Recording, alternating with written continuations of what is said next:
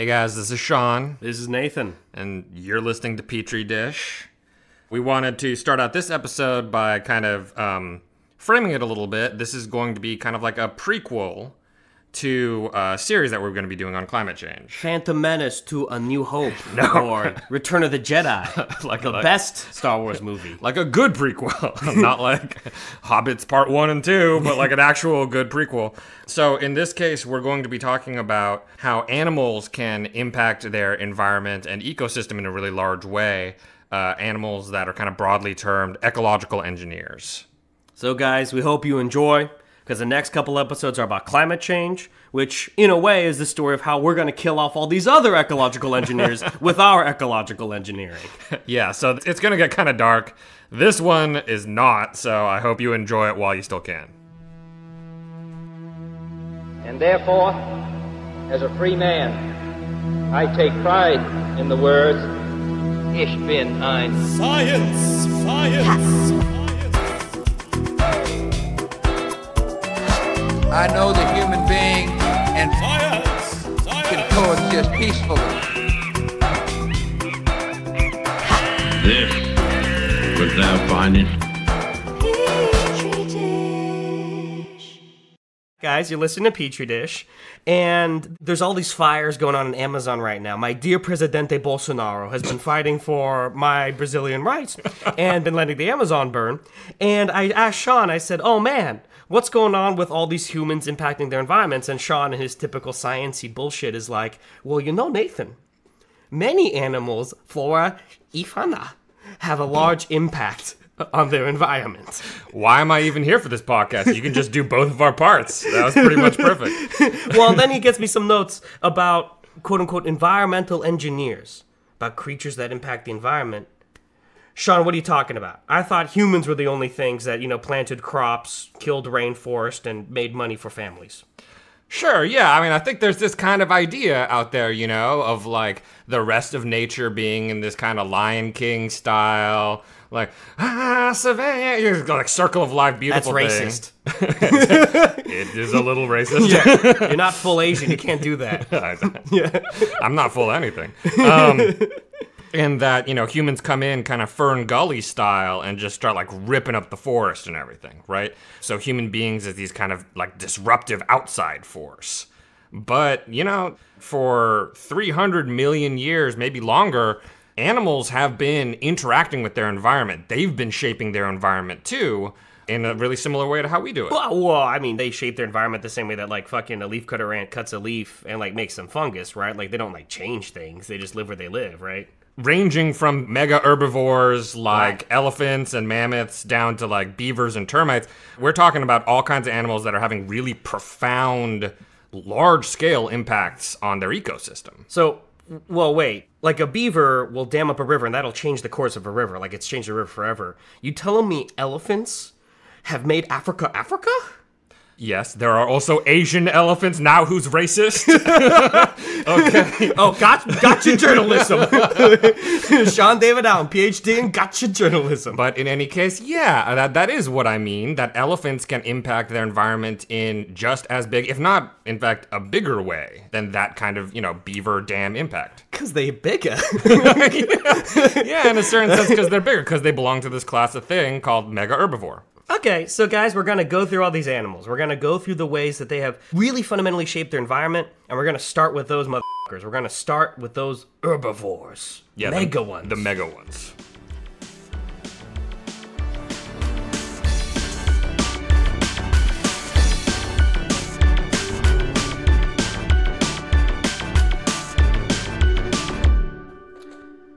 Okay, so mega herbivores shape their environment, create their environments. Sean, what the fuck is a mega herbivore? Right, so this one's not too bad to break down. Herbivore, herb. All right, so we're talking about plants. Marijuana smokers. Vor, okay, so that's eaten. Okay. And then mega, so big ass. So big ass marijuana eaters. Yeah, that's right, dude. So we're talking basically plant eaters that weigh over a ton. Ah, okay. What are some examples of mega herbivores then? Okay, mega herbivores have a history going back about 300 million years, and way back then, that was before dinosaurs. We're talking about some funky, big, pre-reptile-y kind of dudes running around. Yeah. And then they got displaced basically by dinosaurs. And dinosaurs were the main mega herbivores for a while. You know, like the Brontosaurus, really long-necked dude. Okay. And then those fuckers all got wiped out. And that stretch of time after the dinosaurs got wiped out is actually the longest period of not having a mega herbivore around. Besides, like, the first 3 billion years ago. Yeah, besides the 3 billion years. Right, sure.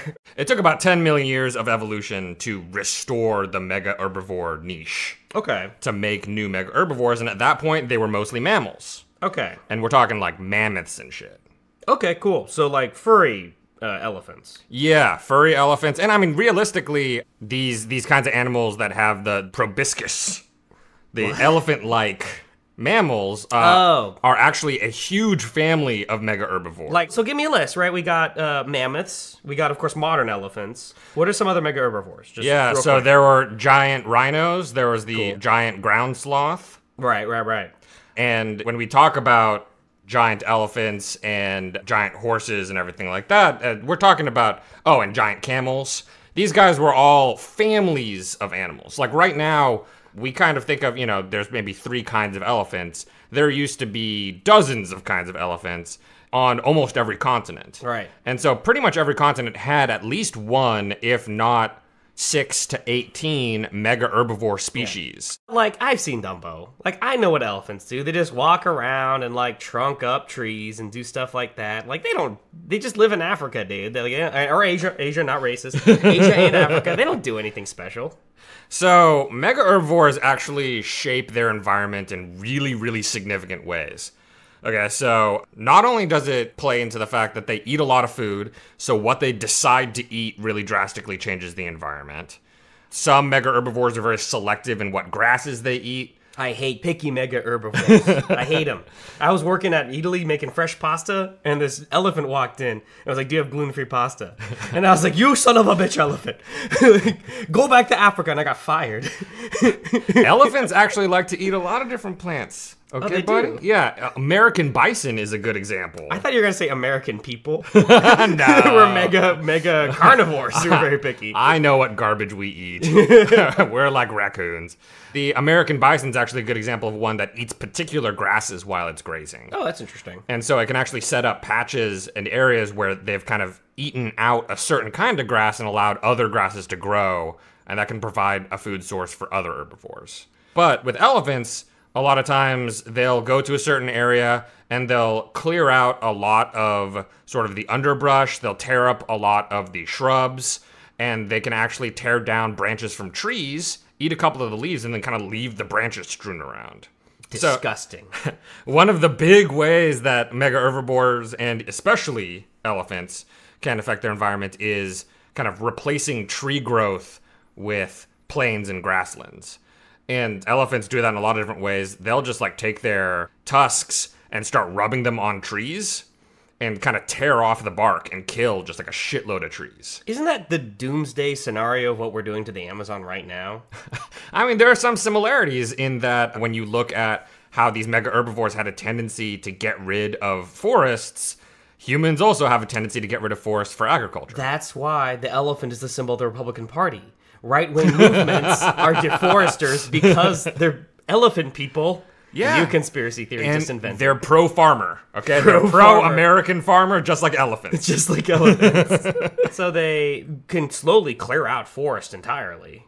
Right, yeah. So elephants can clear out forests and push back forest growth. So in areas of Africa where elephants were kind of over-hunted, they saw a kind of resurgence of forest growth. So there were more and more trees in these areas. So it is good to kill elephants. Well, but what I will say is that the kind of environment that the elephants carve out while they're destroying these trees can actually be advantageous to a lot of other animals. How so? Yeah, so one example is when they are tearing down the branches of trees and kind of throwing them all over the place, they actually create cover for reptiles and amphibians to both hide from the sun and from predators like birds. So they actually create little micro environments for other animals to live in. Okay. And in addition to that, when they do things like fell entire trees, just knock trees over, they actually introduce a lot of leaves to smaller herbivores that would normally not be able to reach them. It's like when a rich person accidentally knocks over someone's trash. All sorts of other people who need that trash for, various reasons, they rush over, and you've created this whole little ecosystem. And raccoons. I feel like this metaphor started out stronger. Kind of lost its way. But it's right? Yeah. That is the gist of it. Even things like elephant poop. Unlike cows, which are very, very greedy, okay, and their poop has extracted a lot of the nutrients, elephants will sometimes have whole undigested leaves and shit in their poop. Okay? So when they poop that out, their poop has this kind of crazy texture to it. A lot of times you'll find toads and stuff like that living in their poop. Wow. Along with a bunch of insects and stuff. Dude, that's just like a paper I read about rich people's poop. Ann Arbor was taken to Detroit for urban farming. Damn it. Right? It's amazing how similar elephants are to human Republicans. Why are you turning this into class warfare? Okay, that's too far. Not everything needs to be about eating the rich, okay? Okay, fine. We're not going to eat the rich tonight. So that's interesting. So, first of all, they deforest. How long does that process take?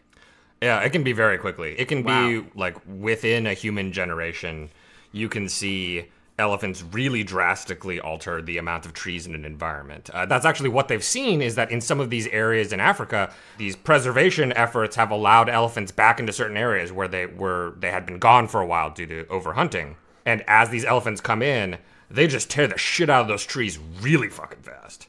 We're talking about even within 20 years, really drastically changing the environment in that sense. But these are forest elephants, right? So in this case, I'm talking about the kind of prototypical African elephant. So it doesn't care if it's in a forest or savanna?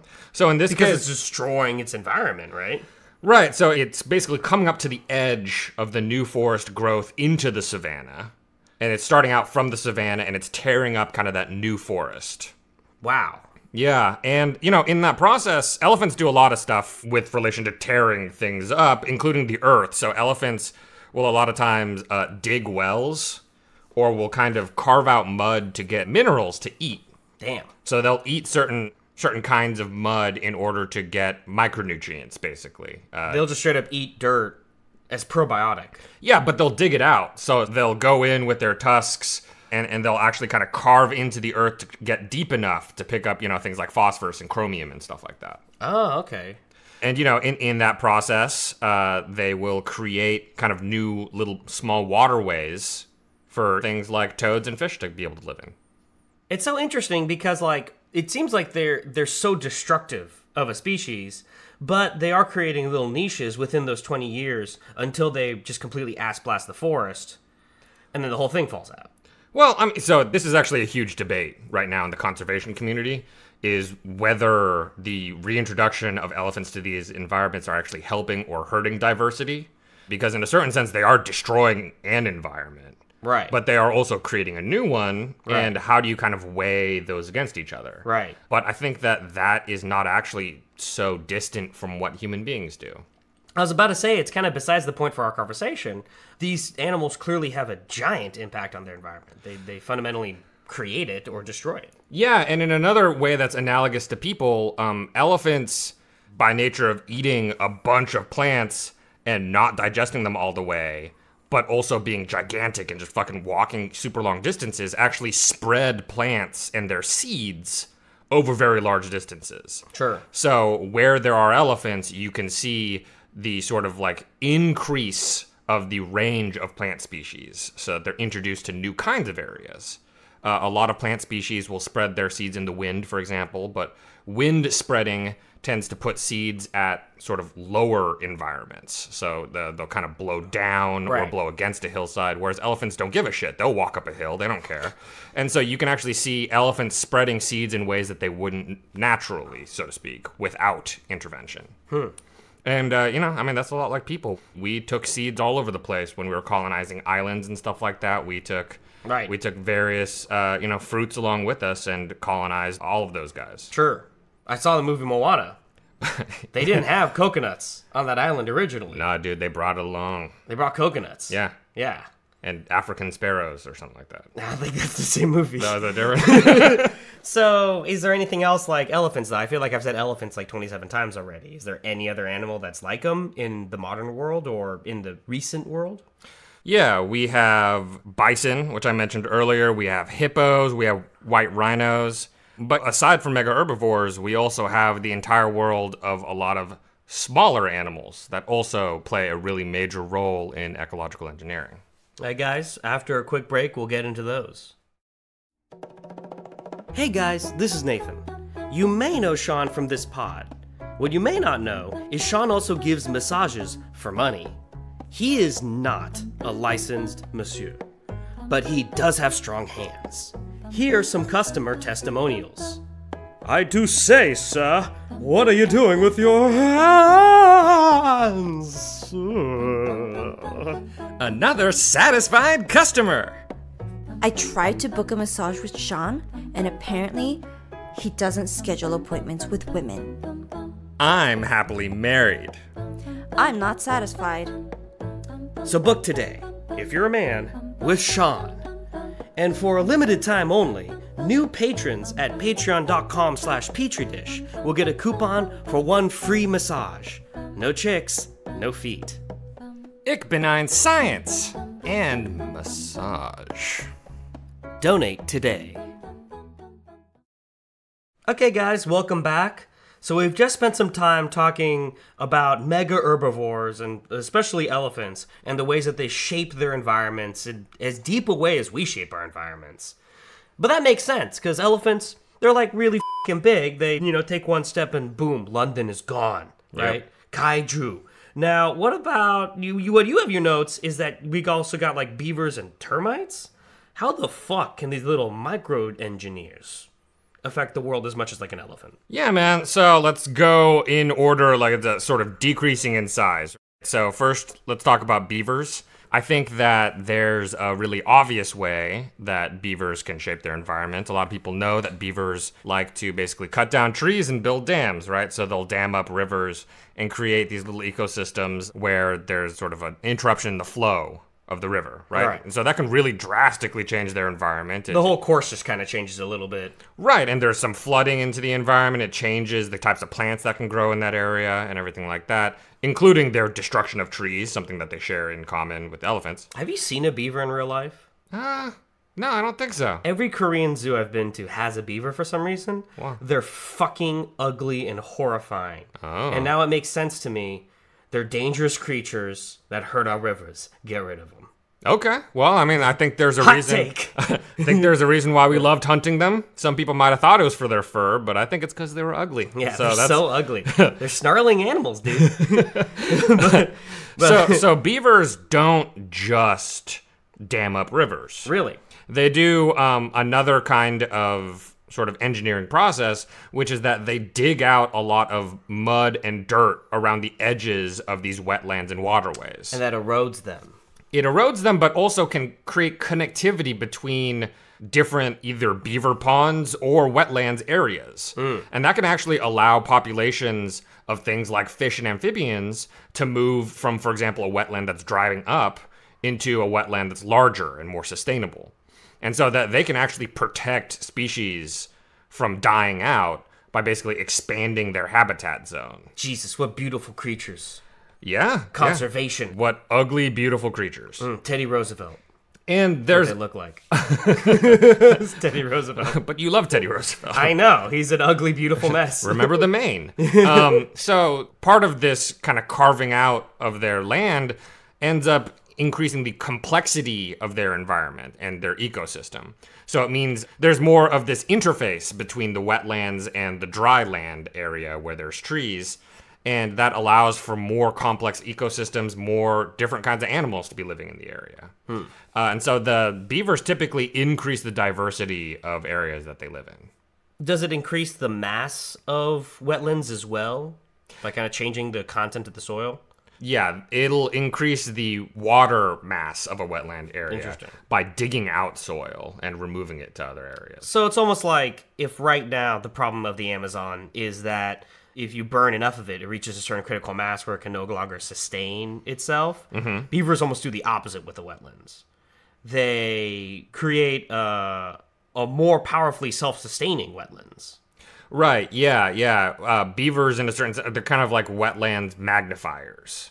So they can take the wetlands that they're in and they can expand them, they can increase their surface area and interaction with the dry lands, and create connections in between wetlands to allow for more transfer between them. So far, we've got elephants as forest mass murderers, and then beavers as wetland magnifiers. Mm-hmm. What about termites? How the hell do termites have a part in this story?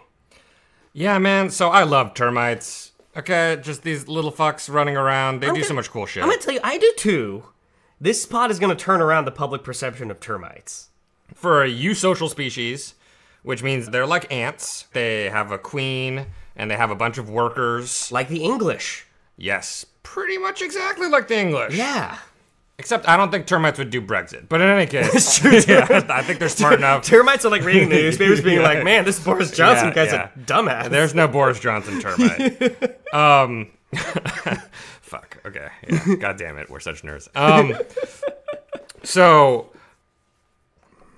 termites can really significantly impact their local soil environment. A lot of termites will dig tunnels underground. I think that people have seen ant farms where they dig all these tunnels underground. Termites will do exactly the same thing. They'll excavate these tunnels, and in that process will actually mine for really specific types of clay. So there's kind of rare clay particles in soil, and they'll actually kind of go around, really specifically pick those out, and build their tunnels out of this construction material. Wait, real quick, because I think most people come into termites thinking like, that's the thing that just ate my house. Sure. Where are we right now? Yeah, so termites are actually located in a lot of different environments. One of the ones that kind of drew my attention the most for ecological engineering is actually in Africa. Will you pronounce the name of this delta for me? Okavango Delta. I think that's right, guys. Yeah. Our resident African agrees. Yes. So the Okavango Delta is, I think, a really good example of how termites can shape their environment. So to understand that, kind of the way that a termite mound works is that they will dig out a lot of tunnels underground and have a lot of different chambers. They will construct it out of a particular material that they mine out of the soil. Just for the structural integrity of their chambers? Right, structural integrity, and then also diffusivity of air and CO2. So, What the fuck are you saying to me? gas exchange. So actually, to be able to keep things with enough of an oxygen environment, having clay walls actually works better for them. Oh. And so they will build these tunnels, and by gathering all this clay together, termite mounds actually have a significantly higher percent of this clay than all of the land around them. The land that they build, they literally transform into a different texture than the rest of the land. I mean, is that hard, though? Like, there's got to be just clay lying around, right? Yeah, so we're talking about an amount of clay that it's less than 1% of sort of just the dirt around. And so they've got to really mine it. They will specifically find this clay in the dirt around them and collect it into their mound. How big are these fucking termites? Like a pinky? Like 1/8 of a pinky? Yeah, it's something more like your pinky fingernail. So each of these pinky fingernail little motherfuckers has to like pick up a tiny amount of clay that is in 1% of all the things around them, and then get enough of that to build a chamber for like a whole colony? Right, yeah, they basically mix it with their spit. Oh, okay. Yeah, so it's spit clay, and Okay. they just kind of build chambers out of that. That's actually how I made my house too. Me and Stacey just spin a bucket for a few days. Mix it with stucco. These are incredibly organized communities, and so during the daytime, they'll go out and they'll forage. Termites are herbivores. They eat a lot of detritus, so they'll eat like junk wood, shit. leaves, Everything that the elephant knocked down. and stamped on. Yeah, Right. exactly. And so they'll gather all this during the day, and then they'll eat it at night. So there's kind of this day-night cycle that happens. And a lot of times the younger workers, after they eat their food, they'll poop it out. And then other workers will take that poop and craft it into these intricate shapes and trellises to grow fungus on. So they'll actually set up fungus farms inside of their homes. Wow, okay.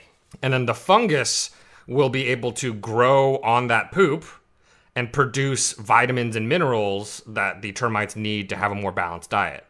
You know, I was gonna say, can you imagine if humans grew all their food with shit? And then I kind of had an epiphany about that. Yeah. Compost box. Yeah, for you guys who don't know. But okay, so wow. So I can see how that's all really amazing within their own hive, and that's kind of incredible. What does it do to the broader environment that they've just taken all this clay? Yes. So one of the things that happens, particularly in this delta, which as a delta has seasonal flooding. Okay, so this is an area where every year, more or less, rains in a different area, I think in Angola, will end up causing this river to flood, and then you'll have a bunch of water around. Termite mounds and the clay that they're made out of will actually end up forming islands in this delta. And those islands will be able to support plant life that is not aquatic, including trees. So the termite mound gets flooded. Or I guess it doesn't get flooded because they designed it to not be flooded. So it doesn't flood as easily. Typically, there will be some flooding and some part of the mound will die and need to be reconstructed. But they'll be able to build it such that enough of it is above the water level that they actually won't drown. Okay, wow. So there's these islands that are technically termite mounds. Yes. What do other people do with these mounds? Right. So they're basically, it's an extra texture to the ecosystem. So you can have some animals basically hang out and eat the plants that are growing on these mounds, because basically terrestrial plants, not water plants, can survive on these mounds where the rest of the land is flooded. And you have the establishment of trees. So eventually you start to see forests form on these mounds over the years. How many years, just out of curiosity? Are we talking like one human life cycle? Yeah, so some of the new forest growth, new trees will be within, a couple decades. And then a single fucking elephant walks through. Yeah, and then you let the elephants in. Right, and then this termite's like, God damn it. Just tear everything up. These goddamn elephants from fucking Kenya are destroying my Angolan termite mounds. Yeah, well, it's interesting because even if elephants come in, tear it up, and then leave, that land where there was a termite mound, even if the termites are gone, even if all the termites have died, that land they found will still reestablish things like forests.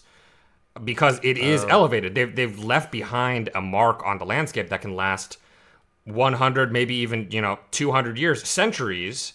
Right, so it's not just frou-frou shit like the microbiome in the dirt is different, or, like the elephants tore down the branches. It's like literally the land's higher. Right, the land is shaped, and you can do a flyover of this delta, and you can see the islands, and you can see some of them that are much, much bigger now, but they had started originally. The seed of that island was because of a termite That's mound. beautiful, dude. There's like a fucking Kevin Costner termite. It's like, if you build it, they will come. That's what it is, Pilgrim. Yeah, so, I think that is one of the most stark examples of an ecological engineer because they're so small, but through their collective action, okay? Right. Workers of the world unite. They will build something beautiful. Okay. So you always turn this so political, Sean, okay? You fucking communist. Right? That's what the revolution is for. Look at the termites. This is what Bernie is fighting I was about to say, Bernie's next speech is like, look at the termites. Look at the mounds they built in Wakanda. Okay, so we've gone through elephants that have this huge impact on forests and savanna. We've got beavers that can empower wetlands, make new wetlands, save other species. We've got termites that just by building mounds and doing weird fucking fungus farming underground, they can elevate the earth, make whole islands, change the landscape that you can see from a goddamn plane. Okay? Now, this gets us to kind of the stickiest, wackiest vor. We got humans, right? We gotta talk about humans now. Yeah. I think if someone were to say ecological engineer, just the word engineer makes you think human. And I really wanted to tackle this because I think when we talk about how humans are changing the environment today, I think people have a lot of misconceptions about it. One of the big ones is about modernity, right? Like the Industrial Revolution, modern technology is what's deeply changing the human's relationship with the environment, which of course is true. But humans are like other fauna. They've been doing this for a long time, especially as agricultural civilizations. And so we're going to take a walk through different ways that humans in pre-modern times have changed their environments. We're going to compare humans to beavers, to termites, to elephants, and look at how they've just completely changed their world. And we're talking even before we invented anything like steam engines, Tractors. Yep. Monsanto. All right. Let's take a break. Hey guys, this is Sean. Have you ever been at a party sipping PBR, just trying to be seen for once? You hear some people chatting about the latest app they're using, poops, using words like microbiome and holobiont. You just ask yourself, Are those nerds talking about me? Do they think they're better than me? they do. But you don't have to keep things that way. Listen to Petri Dish, a science podcast that can catch you up to all those fancy fucks. Well, technically you're listening now, but keep doing it. And spread the word to other dum-dums. Petri Dish, so that you can rub knowledge in other people's faces. So guys, welcome back. Now we're going to talk about humans and the way that humans are a part of this story as ecological or environmental engineers. And the story starts with humans as agricultural settlers, right? The ways that we've changed river, used farming. Dude, why giving me that look, man? Well, it's hunter-gatherers, I would say, would probably be the first point of ecological engineering. Wait, time about, dude. Hunter-gatherers are like groups of 40 all banging like bonobos, walking around Africa. Okay, they didn't do dog shit. What are you talking about? They're trying to tear me down. Well, it's to me the first thing that humans did that really changed ecosystems all around the world was their role in eliminating the megaherbivores that came before. Oh, okay. Like what? Well, okay, so there was a huge megaherbivore extinction. Like a lot of megaherbivores that we were talking about earlier, mammoths and giant rhinos and all these giant dudes. Yeah. They don't exist anymore. I mean, I think we got that nailed down. I don't think that's right. Aside from Bigfoot. I was talking to a giant sloth like 3 days ago, dude, at the comic book store. So, they're gone. They're gone, and they've been gone for a really long time. And one of the things that was kind of noted is that in the fossil record, these animals seem to disappear not too long after human beings moved into the area where they're living. I mean, you can't blame them. You're like some random Cherokee bro. You just walked across a land bridge to get into America. Sure. Spoiler, humans got to America. So you get to America, you see a giant sloth, you're going to eat it.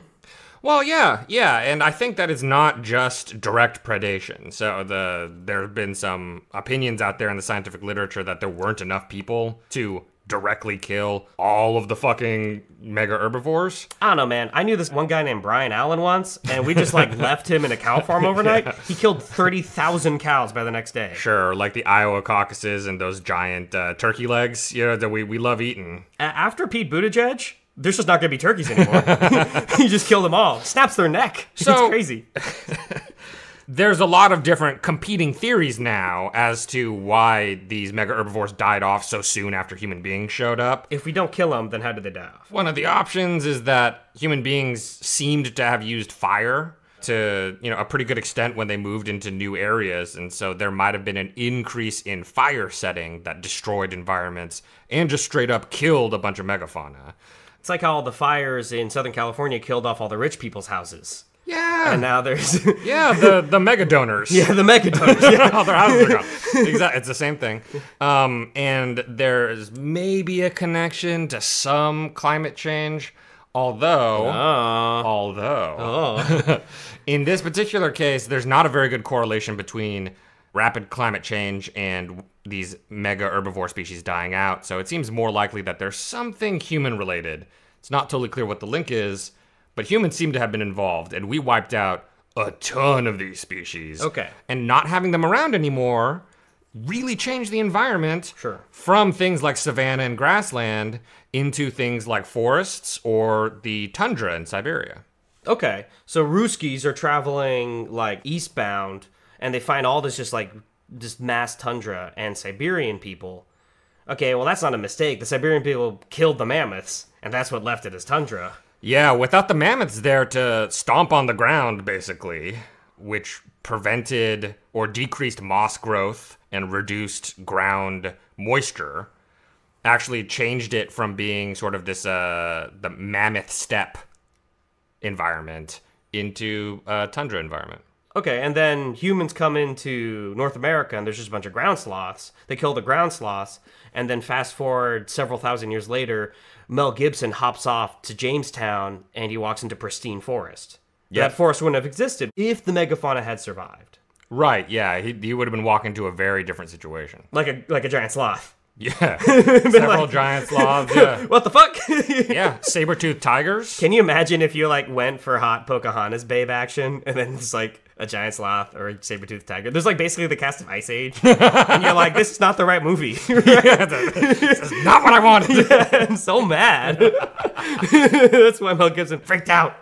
Yeah, but I would say that, once we get over how drastically we change the environment by getting rid of the megaherbivores, in a certain sense, we kind of replaced them. In that these changes that they did, deforestation, right, the spreading of plants, Right. that's our agriculture. We basically directly replaced them by felling trees to make room to grow plants. Okay. This gets us into a couple specific groups that I wanted to go through. Starting first with some agricultural civilizations. Medieval Europe. I remember talking once with this really liberal guy, maybe 6 years ago, and he was talking about how we shouldn't have invented steam engines. What a because bitch. the Industrial Revolution was bad, yada yada yada. And I was like, Europe was basically already deforested before the Industrial Revolution. He's like, no man, humans, villages, peasants, nature. Okay? And I was like, bitch, no.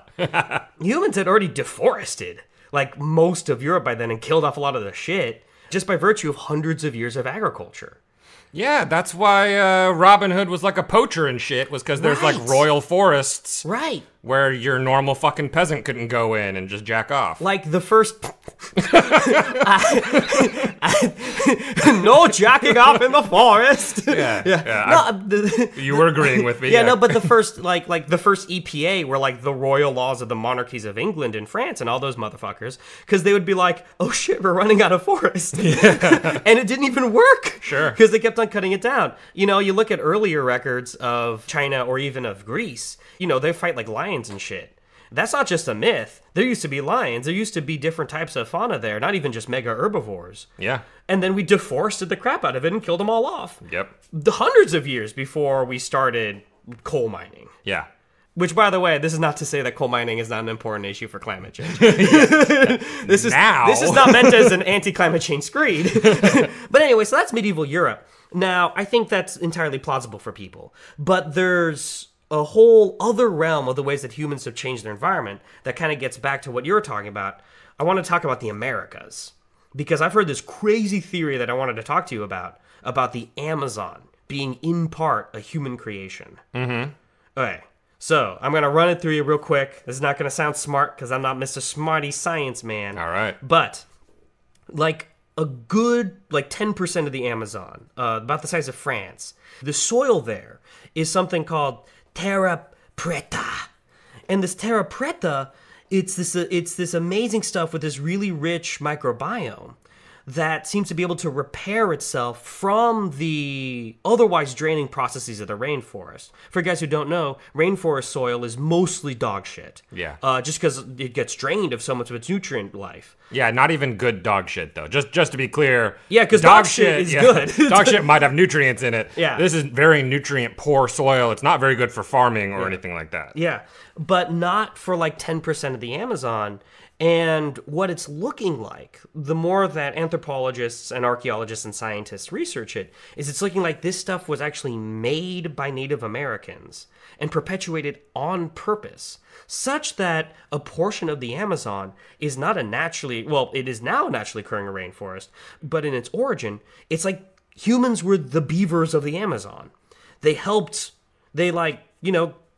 fucking paddled and scrambled their way into making a rich ecology that then they could harvest for a wide variety of flora.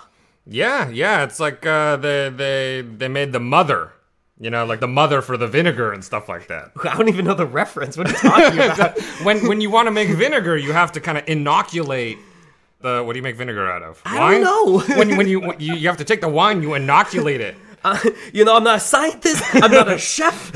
Shit. Okay, but so like when you want to bake bread or something, you need to have like a sourdough starter. Okay, good, because I wrote this in the notes. Okay. This, I know what this means. The mother is the same thing as the sourdough starter, except for vinegar. Okay, I see. It's like this like really gross, like liver consistency chunk of bacteria shit that like grows at the bottom of a vat of vinegar. Wow, really? And you take a clump of that and you toss it into like Other... a cask of wine, and it'll turn that wine into vinegar. That's what vinegar is? Yeah, dude. I didn't know that at all. Oh. And that's fucking gross. Oh. I mean, don't get me wrong. I eat blue cheese, so like I'm down. But it's weird. It's like, there's gross things in the world, but then it turns out it's your neighbor or something. You know, like I don't like that. Yeah. Once you realize you've had it in your mouth and enjoyed it, right. it's not I as don't much mind fun. Ted Bundy existing generally. I don't like the fact that he lives upstairs. Yeah, sure. But I while this was an insane digression, I think I get the point of what you're saying. And actually, I've read this too, that there was sort of this ancient proto quasi-civilization of indigenous peoples that lived in the Amazon that drastically changed the soil quality in the areas that they lived on purpose. And that it kind of had to have been on purpose because there's not really any convenient natural process that would do this. Right. And so they had to consciously be like trying to actually kind of craft the soil a certain way and then probably grow, certain kinds of plants that would help maintain that soil and everything. And the Amazon was intelligently designed, if you will.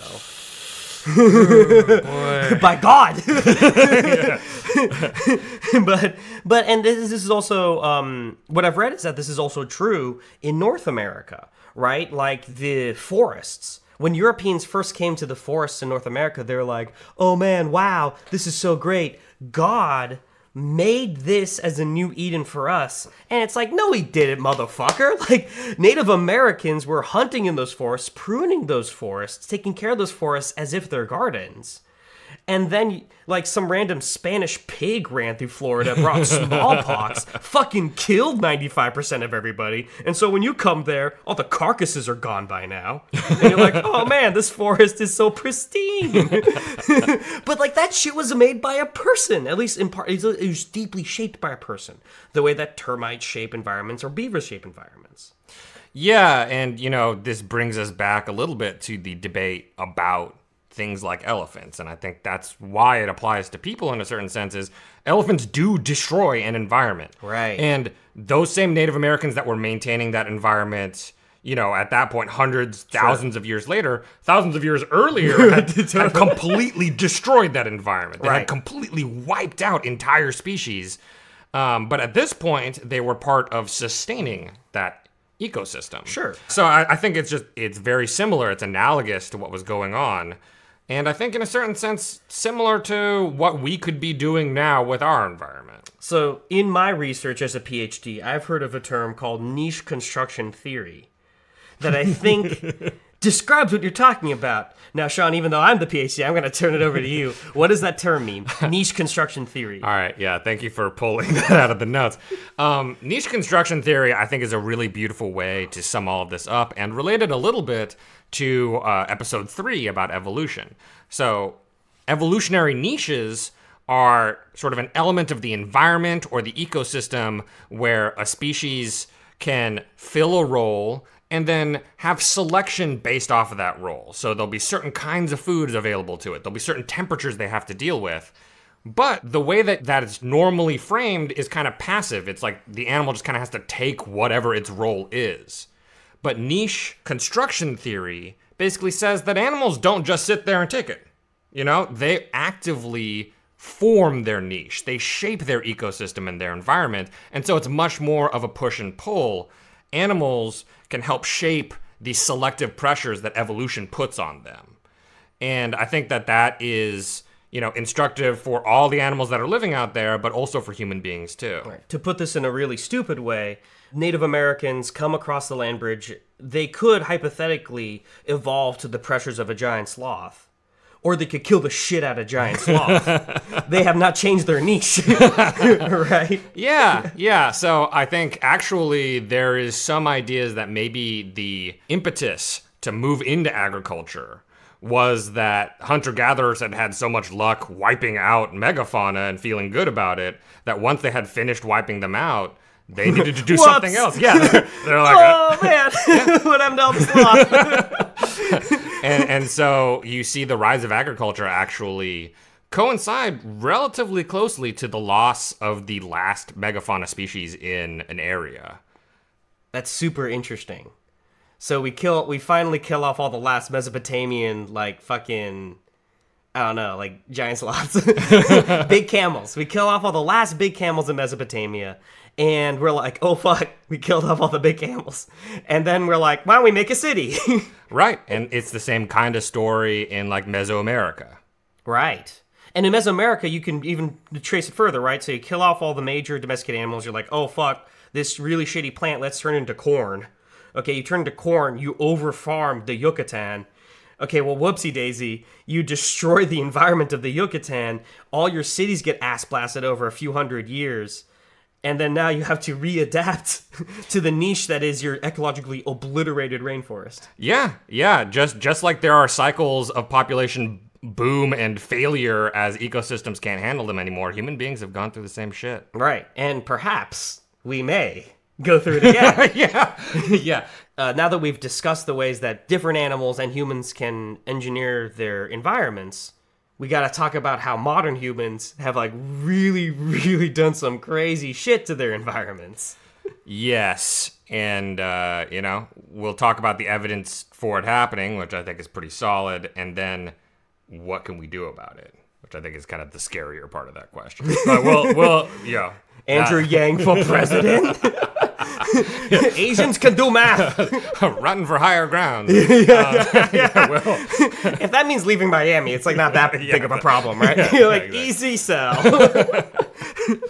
All right, guys. So we got to do some thank yous. Let's thank Stacy Song, sound lord, sound engineer, producer. Still my wife. Yeah.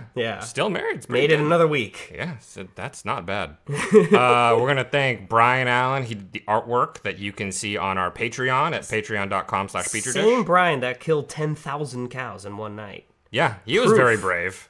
Yeah, it was the cow killing level from Diablo. Oh, man. We keep it in. Yeah, all right. We'll see how many people recognize the reference.